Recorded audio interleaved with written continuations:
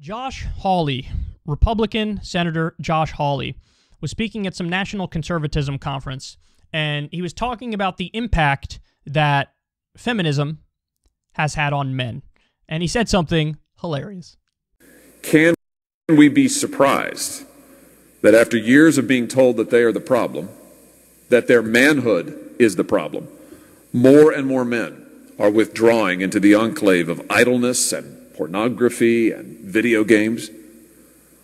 I found the comment by one young man to a Wall Street Journal reporter particularly evocative and particularly heartbreaking. He said, "I'm sort of waiting for a light to come on so I can figure out what to do next." Okay, there's a lot to say about this.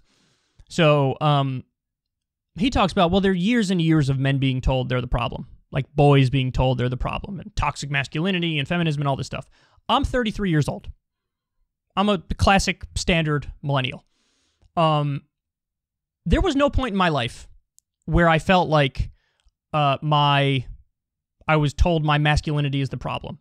And I am, what's the new current day lingo on this stuff? I am a cisgender, heterosexual white male. And I've never been told. And I never felt like I'm not allowed to like the things I like, do the things I do, act the way I act. Now, look, maybe I'm lucky. Maybe there are some people who do feel like, oh, I can't act like this or be myself or whatever. My advice to those people would be, fuck the haters, act like yourself.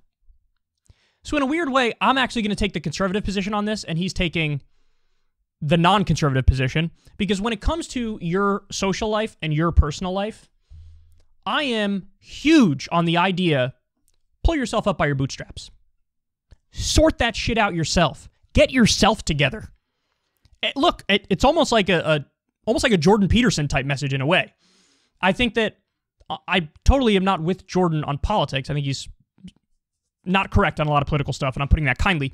But I think when it comes to psychology stuff, even though his personal life is sort of a mess and he had all these problems, put that aside. On paper, the stuff he's telling young men to do, like, hey, man, you want a wife, you want kids, get your act together. Become more attractive, become more appealing, get a job, clean your fucking room. So that's my take on it. And if you feel like people in your life or society is telling you, you can't be yourself, you can't do this, you can't do that, I give the same advice to you that I would give to somebody who's in a marginalized group, like LGBTQ or person of color, whatever.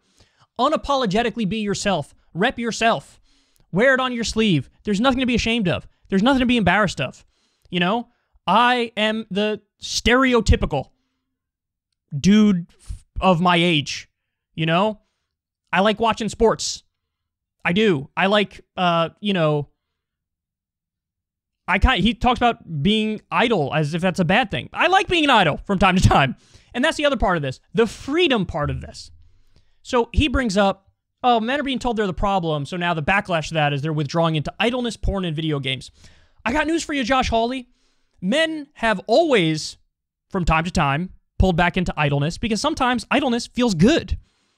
I've done that in my life from time to time, and I look back on it fondly. At the time I was being idle, I needed to be idle. I needed to get away. I mean, I'm also, even though it doesn't look like it, I'm also a big introvert. So that's one of the reasons why I would go down that path. But it's not because of society or because people are feeling judged that they're retreating to porn. People like porn. People who are not under attack in any way or feel like their masculinity is being questioned anyway watch porn. Almost everybody watches porn. The overwhelming majority, I don't know what the numbers are, 90%, 95% of people, probably 100% have at some point in their life watched porn, but regularly, I don't know, you tell me 80, 90%? Because porn has appeal to people because people are, for the most part, sexual. There's some asexual people, but for the most part, people are sexual. Video games. Is there a small percentage of people who are maybe addicted to it and it is negatively impacting other aspects of their life? Sure. Maybe it's the same thing for porn. There's a small percentage that are addicted where it's negatively impacting other parts of their life. The overwhelming majority of people can play video games in a normal, responsible way and can watch porn in a normal, responsible way. And he frames it like it's a bad thing. And he frames it like it's the fault of either women or society more broadly for putting men down for being masculine. Now, again, I never felt under attack for being a standard boy and now a standard man. And I would pose it to you, people in the audience. I mean, the majority of my audience is male. I'd pose it to you guys. Did you ever feel like you being yourself was kind of under attack if you're, let's say, a straight man? I never felt it, ever. Not once in my life did I feel like it wasn't okay for me to be myself. In fact, I think it's probably easier for me to be myself than for somebody who's part of some marginalized community to be themselves. You know? I don't get this, and you see this a lot on the right, the moralizing over personal lives, and I mean, really, it's kind of an anti-freedom position, or this judgment that porn and video games are by definition bad, or idleness is by definition bad. Sometimes idleness is good, and most people who watch porn doesn't ruin their life. Most people who play video games doesn't ruin their life. These aren't inherently problems, and to the extent that they are a problem, either get help for some sort of real addiction, or, and again, this would be my advice to most people, fucking pull yourself up by your bootstraps, work on it.